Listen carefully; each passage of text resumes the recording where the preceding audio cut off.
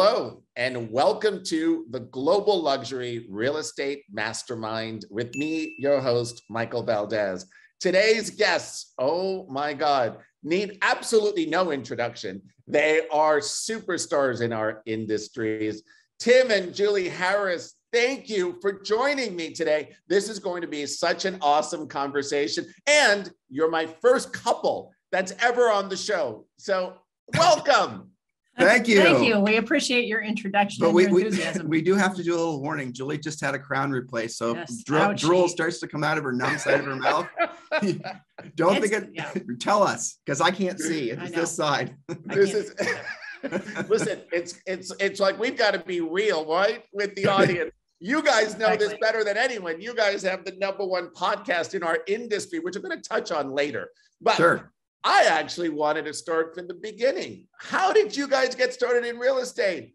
Well, that's a great question. We've been married for 30 years this year. So we've actually had a series of businesses together starting in high school. Wow. And that high school business migrated to a college business. Back when you could pay for college, we had a car cleaning and detailing business together. And one day when you have a business like that, and you live in the Midwest and it snows, that kind of dries up a bit. And we went to an open house. This is our JP story here. Okay. So we went to an open house, and who has an open house after a snowstorm? There was probably a 20-foot snowdrift with a big open house sign on the top. And we had just been talking about maybe we want to do something different. We were in the early 20s, maybe we don't want to have the detail business forever. And this was on our street in a snowstorm. What else are you going to do? So we wander into this open house. And in that open house was a broker who was about our age, maybe a year or two older, who we're still friends with to this day. And he had a really busy open house in spite of the horrible weather.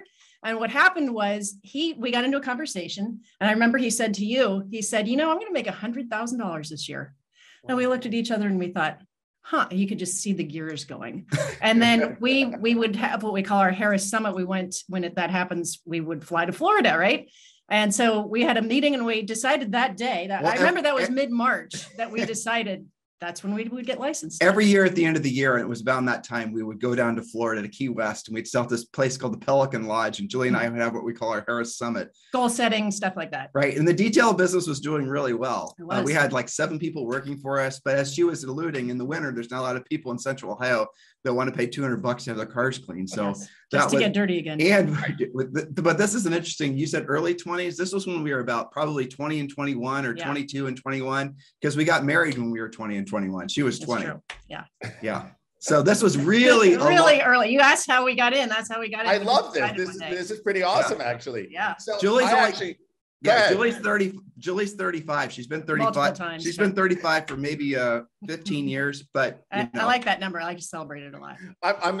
You know what? You can pass for 35, so that's all good. I appreciate that. You can keep doing that all day long. All right. So wait a minute. That was going to lead me to my next question. How you two met? So you guys met in high school. Is that right? Yes. Yep. Mm-hmm. Wow. That is a story. That's a story. I want to hear the story. Let's give you a Netflix special. So Julie was the cheerleader. What happened? How did you meet? Yeah, I mean, basically, we could get into the nuts and the bolts of it, but that's the gist of it. That's crazy. But we met in high school, and we started dating when she was 16 and I was 17, and we dated pretty much consistently throughout high school. Yeah. I went away to college, and she had the audacity to go to homecoming with some other guy, and that was about the end of that for me. So so I had to reel the fish back in. Yep. So I transferred back to a local school and started going to Otterbein. And then we went to High State together because I didn't want to lose her. So, I mean, that's the story. History. All right. Now, okay. So that's amazing. So the idea that you've had 3 decades together, you work together, you're married. What's the challenges that you have faced as a married couple in business together? Should we tell the truth or lie? Let's lie. Nothing. No problems ever. It's easy. It's next question. Every day. Next question. Peaches and cream. Peaches and cream. I think that changes, and couples in business together would probably agree that evolves over time, right? So one of the things that we learned in the real estate practice very early, we read the E-Myth together, and we started to separate what we did so that there wasn't a lot of well, why didn't you do that? And why didn't you do that? And wasn't that in your wheelhouse? And who's going to handle this? And who's going to work with that client? So we separated what I did and what he did. And then as we've had a small team, a big team, different iterations in our real estate career, we separated those things so that you could own that responsibility. If that's what you were supposed to do, that was your accountability. And I think that has also translated into our coaching over the years. We've had podcasts about that so that we don't have any interruptions. Yeah, so that we don't right on cue. Exactly. That's perfect. But that was something that we learned early on, and I think that we have used throughout our various careers. What would you? No, that's it. share? I mean, basically, Julie and I, when we ran so we sold 100 houses, or 103 houses with our pendings. Our first year in real estate. You're not. No, I'm not drooling. Nothing's coming out. You're good. You're fine. And we sold between 100 and 200 houses every year thereafter. And in that business, when we first got into the business, Julie wasn't doing a lot of selling. She was basically, I'd hook them and she'd cook them was basically the way it would work. She'd run the back end of the business and I would do most of the sales. And that worked. And then as the business evolved, we hired other people to do the transactional stuff that she was originally responsible for. She would manage them. And then she started prospecting and she started selling. And then the business really took off. But there's a lot of little details that we're missing. We're Howard Brinton Stars, National Association of Realtors had written a bunch of articles on us. Just a lot of that sort of thing. Julie and I wrote a book when we were in our early 20s called 0 to 10 million in 1 year, which is what we did our first year. Wow. And so we were with Remax at the time. And so Remax had us going to different regions and whatnot, flew us out to Colorado. But in the late, really 90s, we started coaching and real estate started to come around. And we were at a Howard Brinton conference. Howard said, I'm going to start my own coaching program. And the coaching program, if you're interested, it was right before a big break. There was probably 2,500 people in the room. I remember that. And he said, if you are interested in having us coach you, take your business card and put it up on stage and we'll collect it and we'll follow up with you after the event. Well, Julie and I were in the back of the room and we watched as like 2,500 people just. It was a stampede. Basically. It looked like a snowstorm of business cards hit the stage. Well, this was right before coaching really took off. And so Julie and I were in the back of the room, and then people started asking us if we offer any coaching. We didn't know what coaching was, truthfully. But of course we said yes, and our first clients, we still have. There were still, Michael and Robin Gordon, who are the #1 agents. And yes, I'm trying to recruit them for EXP, are the #1 agents for in the Philadelphia mainline area, which I'm sure luxury is your niche. Absolutely. And they are with Berkshire Hathaway, I believe. Or no, they're with Berkshire Hathaway. They do, I think, over 200 million a year. And then we've had other clients too that we've had with us since the start, basically. I mean, Julie's got personal clients that she's had for 18 years. I mean, if you can believe that. Seen their kids grow up. Yeah. So evidently we were pretty good at whatever we were trying to figure out along the way. But since then, I was actually going to go there because we were talking about coaching, and you guys are probably one of the most successful coaches in the country in our industry, and you've done it for such a long time. So why you sort of like maybe fell into it in the beginning would have been by circumstance. But why do you coach now? Because you don't need to. We don't. So why do you coach now? The truth is Julie and I don't. Julie's got like 6. We have a handful of private clients and peer coaching as well. Yeah. And why do we stay involved? Let's answer his question. So she has like 6 clients. I have 0 clients, personal clients. But we used to have every day, Julie and I would start at 5 a.m. in the morning, and we would have 12 to 14 clients a day, private half-hour coaching calls, and we did that for like 5-6 years. And so we would do that every single morning, starting at 5 a.m. We'd end the day around 1 p.m. And so if you add all those coaching calls up, that was really, truly intense. Well, so what happened is the business evolved, the coaching industry evolved, essentially. When agents started being tempted with other different, technology companies and buying leads, selling coaching became more challenging. And so what we decided to do is we started to essentially, I guess, distill the essence of what our coaching program was and make it so that's available to everyone through Premier Coaching, which we're about to rebrand as Experience Coaching. And so for that, they get a daily semi-private coaching call. They've got all the content that the people that had been paying us personally $2,500 a month to, back when we were doing private coaching. So all the best aspects of what you get as part of our coaching system, you get now, and someone can join for around $100 a month if they chose one of the options. We can actually reach a lot more people that way. Yep, 100%. And we can do it daily, the model. And again, the coaching model has evolved over the years. And so back in the beginning, you couldn't do Zoom or Facebook Live or none of that happened. So it was a lot of one-on-one on the phone. Sure. But that's where it's gone. And they get the scripts, the pre-listing package, all of our main content, and of course, access to coaches all the time as well. So that's really our way of giving back to an industry that's been so fantastic for us. And we really are very passionate about that through the Premier Coaching and of course our podcast that you're familiar with. And so, and I was about to sort of say that because you say, oh, I love that Harris Rules. There it is. Well, so this book, I'll tell you, this is something. I'll show you something funny. Well, funny to me, not funny to Julie. All right, so on Amazon, where this is published, it doesn't. There's no and, so it says Tim Harris and then it says Julie Harris. But when you look at the actual listing on Amazon, it just says Harris Rules, Tim Harris. It actually clips the Julie Harris part, which I think that's kind of funny because she truthfully did like 98% of this. Yeah. We came up with the concept in the chapter ideas, but she and two publishers or two editors actually wrote it. But thank you for giving me. Oh, I always do. I never said anything other than that. But this has got 500 5-star reviews on Amazon. It's quickly becoming the best-selling book specifically for real estate agents, followed probably by Gary Keller's book that he wrote back in the 90s. So this has been something that a lot of, it's so cool to go to bookstores. We just got done driving around the country for 60 days and we would go to different Barnes and Nobles and just obviously some airports and seeing the book for sale. That's really incredible. But that book is essentially it's the distillation of a lot of podcast coaching calls. And, we were having coaching clients say, how do we put all of this together into a system? And so it's very logically laid out. It starts, there's a section about, how do I know if I want to be a solo agent or have a partner, or why would I want a team or why wouldn't I want a team? And what each of those lifestyles even looks like, right? What does that business structure look like? So it lays all of that out and something that we're really proud of. We don't force everyone basically to, the thing nowadays is people basically will say, you got to form a team, you got to do this, you got to do the other thing. And the reality of it is most agents getting in the business need to focus on one thing. They need to focus on becoming the best listing agents they possibly can. Listing agents. 100%. Yeah, 100%. And especially in the state.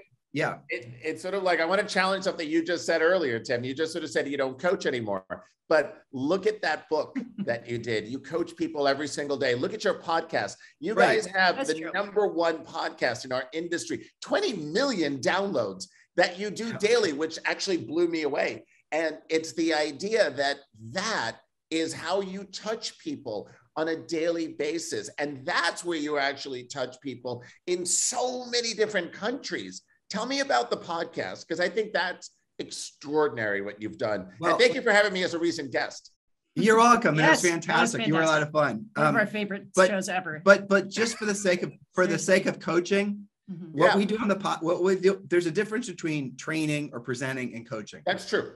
Okay, so what we're doing on the podcast is mostly presenting and doing some training. It's definitely not coaching. It's the difference between sitting in a classroom and having a teacher teach you. That's the podcast, or that's live presentations, which we do a lot of, versus having a tutor, right?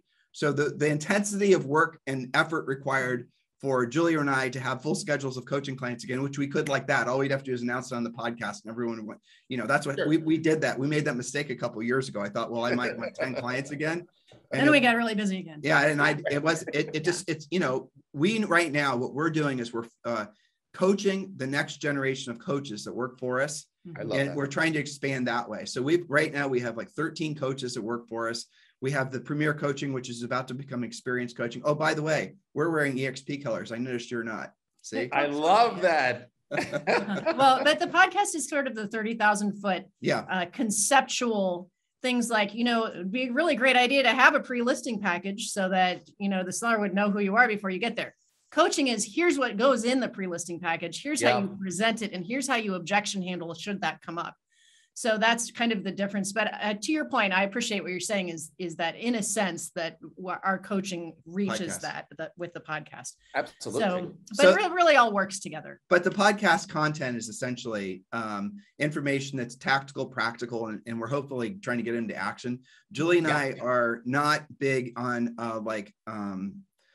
motivational speaker types. People will assume that's what we are. We don't do the rah-rah. We don't do it. We'll do it, but that's not what we do. We know that ultimately, if someone's just going to something for motivation, it's going to last about as long as this cup of coffee. It doesn't last. But if they have education, and if they're developing or have the mindset of being of service to other people, and then we have told them and shown them what to do, that's how you're going to get the true change. And that's how people are going to get into action. Otherwise, it just comes and goes. I mean, it happens every year. Beginning of year, everyone and their brother joins the gym, and by April or May, they all quit. Because it was just a sudden, burst of caffeine. It didn't take. Exactly. So great coaching. What we try to do is we get it to take with our podcast. The podcast, like you said, it's listened to every single day by tens of thousands of agents. We're downloaded in over 61 different countries, and we're number one in a lot of really funny countries that we have to look for on a map. Malta, Guam. I know where Malta and Guam are, but there's been a lot of things that end in Stan. Yeah, all the stands we have to look up. Yeah, exactly. Yes. So you know who it is, and we've had conversations with them. It's a lot of our deployed service members that are listening, which is fantastic. Wow. Yeah, we have a lot of listens in places where there's military bases, which is because we wondered how you got there.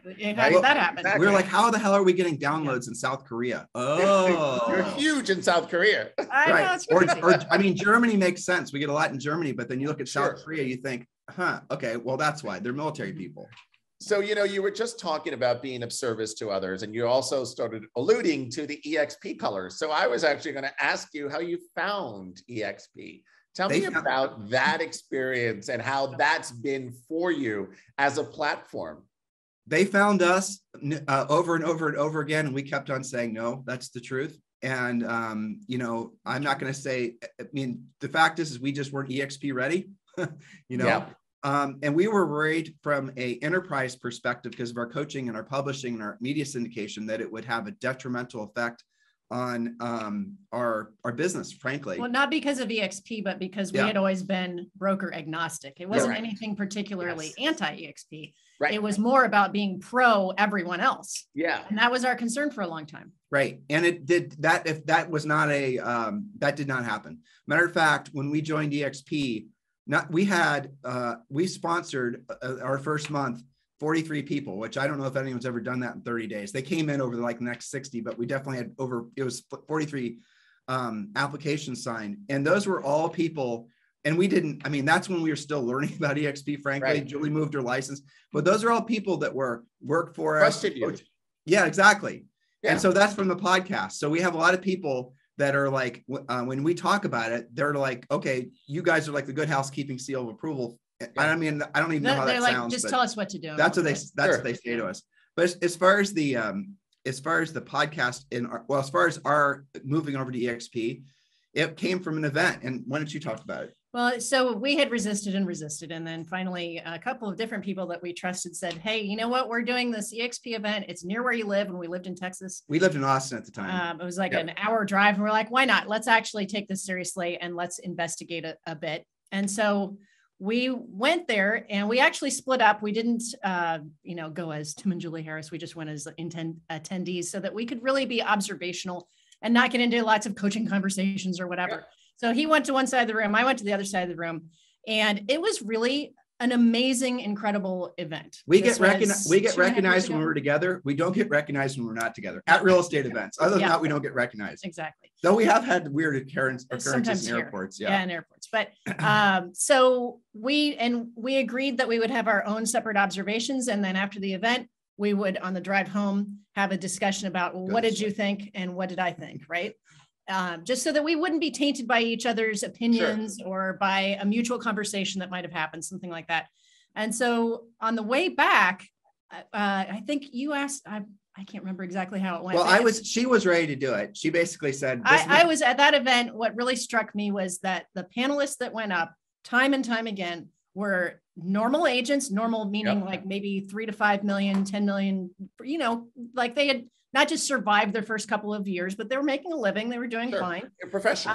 Professional, right? And so it was the audience, though. It was the audience. Yeah. And so they would present time and again what an amazing difference it made that they had consistent passive income, even if it was just the equivalent of one commission check a month, that they could count on that. Well, it's the audience, really. I mean, that's what it was. The audience. It was the attendees that convinced us more than anything. Yeah, because we've hosted a billion real estate events, been at a billion real estate events, and never had we been at a real estate event. Well, you've experienced this, Michael. Your background is very, similar as far as, but we'd never been at a real estate event before that had a different feel. You did have that experience. We talked about that. Yes, it was bizarre. Exactly. It almost felt like when we went to that thing, my real estate, coaching brain couldn't compute it because people seem so damn happy. Yes, we did talk about that. It was like, this is crazy. It is. It's like, this is a real estate event. Why are you people so happy? Why are you so supportive of each other? Exactly. What's going on here? This is not normal. It's abnormal. The enthusiasm was just incredible. And we figured out on the long drive back up to, San Antonio, that it's because they have agents there in the room. This is a Gene Frederick thing. I think there's 250 people there. They had an alternative pathway forward that was not financial pathway forward, that was not predicated on just real estate transactions, right? And so that inspired us for the name of our revenue share group at EXP, which is called Libertas, which means freedom in Latin. So that's what got us thinking. But here's what Julie skipped this part. She didn't want to embarrass me, but I don't mind embarrassing myself. You can tell it. So we were driving back up, and we were on what 35 north. No, it was 130. It was 130. The toll road. The toll road, yeah. So you can drive fast. Exactly. And so we were on the toll road, and I was saying, like, I'm skeptical, or whatever words I was using. And then she basically said, Tim, do you agree that our highest and best purpose is of being a service to our clients? Those aren't her words, but that's the essence of what she said. Yeah. She said it much more Julie-like, so I wouldn't see her coming. But what she was trying to do is basically corner me and to get me to admit the fact that EXP's value set was in perfect alignment with ours as coaches. Because what we want more than anything is we want our coaching clients to have richer, fuller, better, lives across the board. And our belief that comes from having a really solid skill set that you can then carry forward and, have a very predictable, duplicatable real estate business. But we always felt the biggest question we had in our coaching business for years was, which brokerage should we join? And we would stay agnostic, and we would say, whichever one you want to, whatever, they're all about the same, because they were. But after that EXP experience, we knew they weren't all the same. Yeah. And so Julie said to me, well, if you do feel that EXP is in alignment with what our mission is, and if you're a hypocrite for not wanting to do it. That was basically the knockout punch she threw at me. Well, and here you are. Well, exactly. But she was right. She was totally right. So the thing, excuse me, the thing was, if we are truly agent centric, as we always coach that we are, and that was why we were originally broker agnostic, is we were all about the agent, right? Right. And if we knew, once we really got, and you can always see when people get the whole EXP thing, right? If you knew that, and you knew what a life-changing thing that can be for any agent, right? And you didn't share that with them as a coach, that's pretty far out of integrity, right? So that was my Julie. Nice way of saying we're being hypocrites and not we're not practicing what we preach if we don't share that. Well, Glenn Sanford actually said, he's the one that actually said, there's two things that agents don't do well. Number one is they don't pay their taxes. And I think it was Glenn. And number two, they don't save money. And EXP solves for both of that. So stay. It's very true. And he also said it would be irresponsible of us not to share this with those that we would really sort of care about their future. That's right. So I want to ask you something about, 30 years of coaching and being in the business. And we spoke a little bit about this when we saw each other in Miami. And would you say more than that? No, it's 25. Married for 30, 25 in the industry. Yeah, but too damn long. Right. I mean, long. Just because somebody's going to we'll keep it sort of like, sort of accurate. So 25 years in the industry. What would be 3 pieces of advice that you would give somebody entering the business today? And, we spoke about this in Miami, that there's really a whole generation of people that have only seen a very bull market and don't know what a down market is. And those skill sets are something they haven't developed. So what would be 3 pieces of advice you would give someone entering the business? We start. Sure. Well, first of all, there's no real signs of a down market anytime on the horizon. So, I mean, you're just giving an example, basically. So we'll remove down market and we'll just talk about skill set. Is that cool? Sure. Well, so the secret sauce to the most successful salespeople or communicators is basically being able to communicate. Proactive lead generation. And there's a whole generation of agents virtually. I mean, we talked about this, Michael, and it is kind of fascinating. Considering the average lifespan of an agent, there is probably nobody in real estate other than, us, the 3 of us, and maybe a handful of others, that were actually living through the real estate crash, because most everybody else got their licenses after and has only been in the business for less than 5 years. True. So they've only had to have one skill set, but more than that, not even a skill set. They've only known real estate as buy your leads, essentially put them in a CRM, do worry about your branding and your marketing, worry about, becoming a social influencer. And so here's the thought that Julie and I have. The prevailing thought we have is all those things have a place, but they're definitely not the first thing, and maybe not, and frankly, maybe not even necessary if you want to have a long-term sustainable real estate practice. Because the one thing that, if you look at all the top producing salespeople in the world, or really anybody in the world, is they have ability to communicate, to speak. There's a whole and for real estate, that's scripts. It's knowing what to say. It's knowing how to say it. It's objection handling. It's knowing how to present. It's having a formal business and not just something that's flying by the seat of the pants. But what do most agents do when they get in the business? They think they have to master TikTok. They think they have to work on their brand and their logo, and they think and build a team, even though they have no business really building a team, right? Because they don't even know how to do it themselves. They wouldn't know how to hold anybody accountable. So I think our first point would be learn how to lead generate on your own without buying business. Because as we say on the podcast, don't build your castle on somebody else's land, right? Yeah, don't build your castle on land you don't own. And that's what buying leads is. Because those platforms can change their rules. Look what's happened with all of the different examples, right? You think you've got it covered and then they change the rules. So that's no way to create a business. So learn how to lead generate on your own. And that gives you freedom. Again, back to our Libertas theme of our organization. It gives you freedom. So an example would be, maybe I've been in real estate, I've been pretty successful on my own, but my husband gets transferred to another town.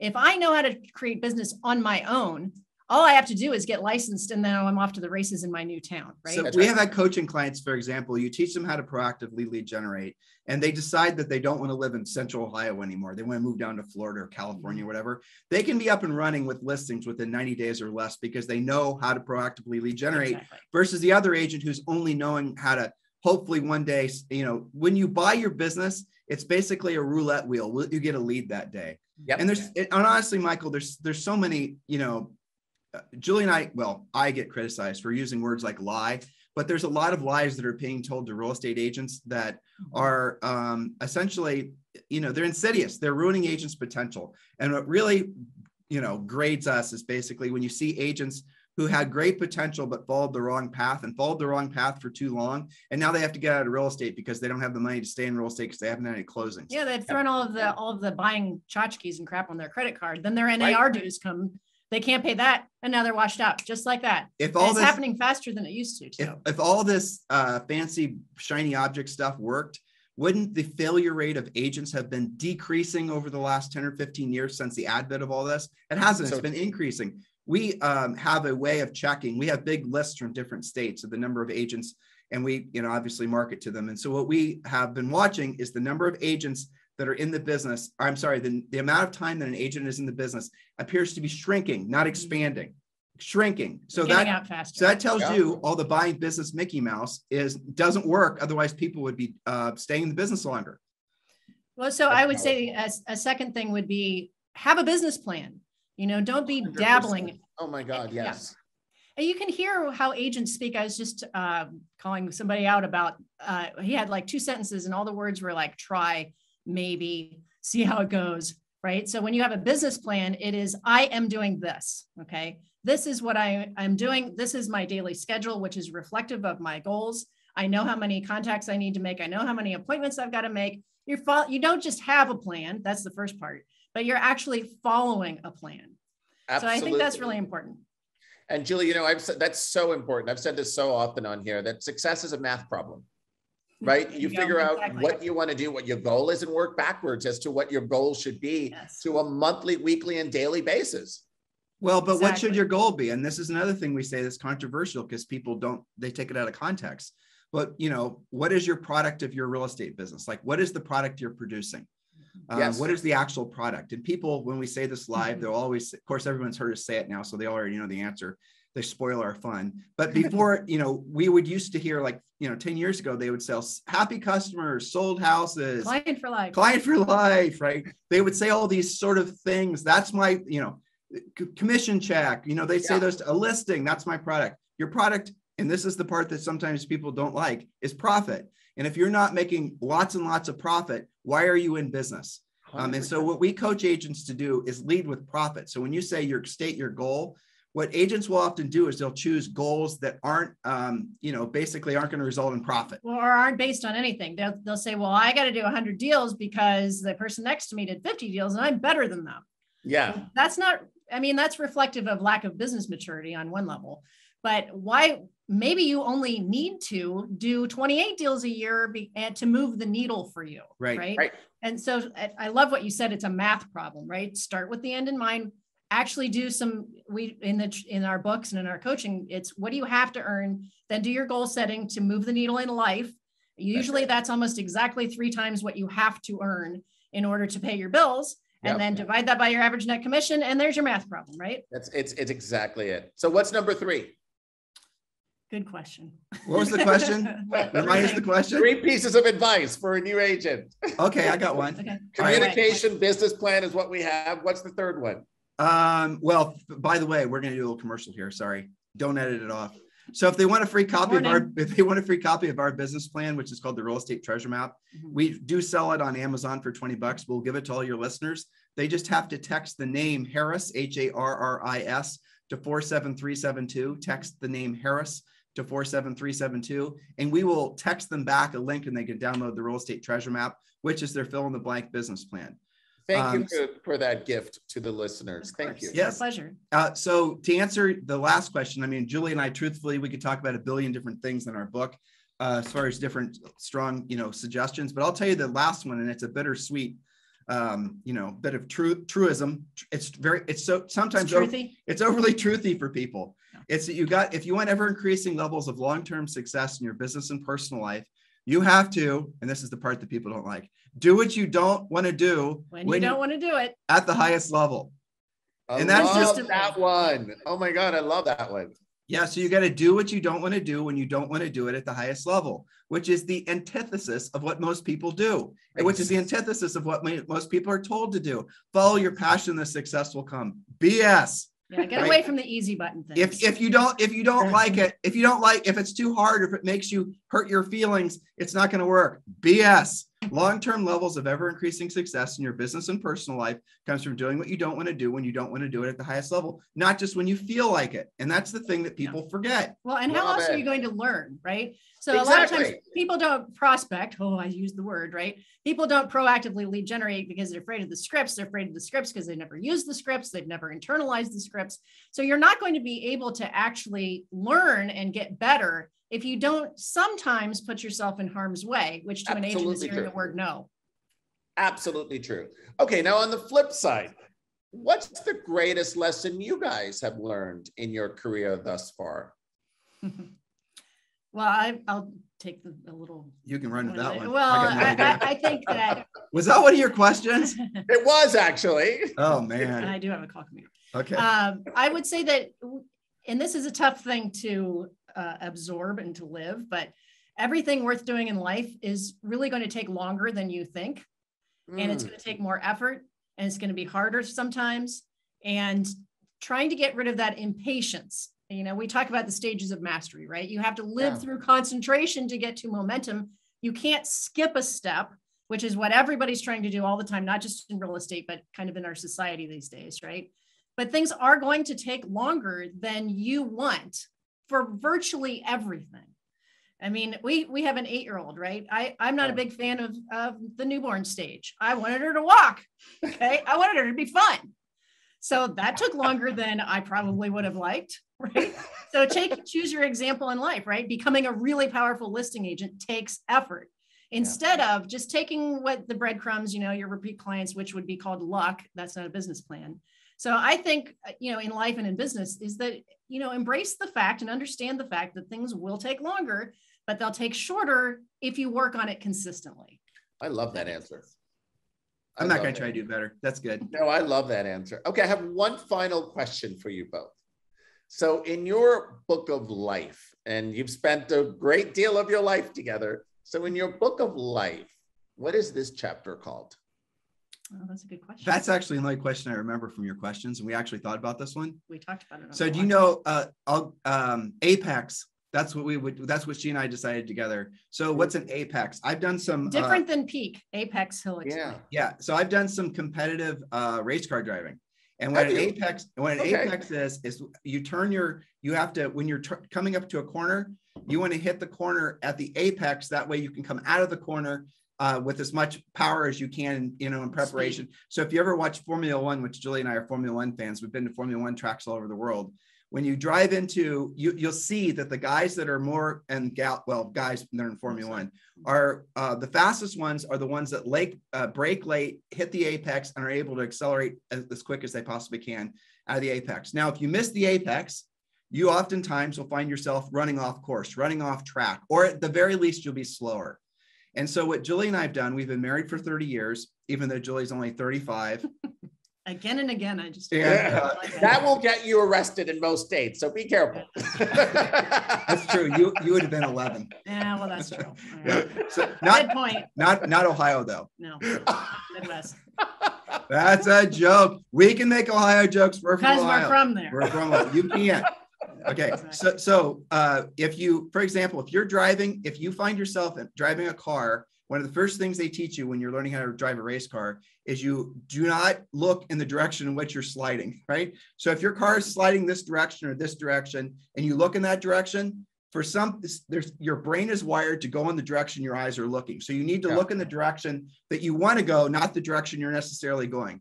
So that's basically if you're aiming towards the apex because you want to get around the corner the fastest, and you're using all the experience of your life to basically have the confidence and the skill set to be able to master that corner and to be able to get out of there with speed and not worrying. And if the car does start to slide, you have the confidence in order to get it back on track. Mm-hmm. And so we're at the point in our lives after 3 decades of being married and 2.5 decades of being in this industry that we know we are at 50 and 51. We know we're at a point in our careers where we just hit the apex, and now we're going in a direction where we're going to start going a lot faster. And, in all aspects of our lives, health-wise, spiritually wise, educationally wise. I mean, she and I listen to podcasts and read books constantly. Financially, of course, there's so many different things that we can feel because we did what we didn't want to do, and we didn't want to do it at the highest level for long enough. And to Julie's prior point about repetitious boredom pays off, which is what you were saying. Sure. We've been doing that. We did that for so long that now we're seeing the momentum from all of those years of doing all of that work. The book, the podcast. But we can say thank you, past Tim and Julie, for grinding all that away. And the financial. And now what's next, right? Yeah, I mean, the financial aspect too. I mean, Julie and I started out, we were just poor kids from Central Ohio. Well, I was a poor kid. She was a middle-class kid. We shared a car. We shared a car when we got into real estate. Yeah, we shared a car when we got into real estate. I mean, we had a bunch of student loans. We got into real estate. And now we live at the Ritz-Carlton in Puerto Rico, and now we've created for ourselves in 30 years what we dreamed we would. And we've been spending the last probably 5 years thinking about what we want to create for the next 30 years. And that's what we're doing. And we're big believers that, I won't get too far off on a tangent, but you got to be careful. Like at our age, a lot of people subconsciously start benchmarking their lives to have essentially productive lives for another 15 or 20 years. But Julie and I have been reading a lot of books, The Singularity and things of that nature, which we actually believe we're right on the threshold of what's going to be a technological revolution in healthcare that's going to allow all of us to live longer. So the question that Julie and I had, and we're working on this as a podcast concept, what if at 50, you're not 3/4 of the way through, or, maybe a little bit, that. What if you're only a third of the way through? Or what if you're only, something like 40% of the way through, right? What if you knew you had more runway than we're all kind of pre-programmed to do? What if Michael Valdes is going to live to 20 or 30?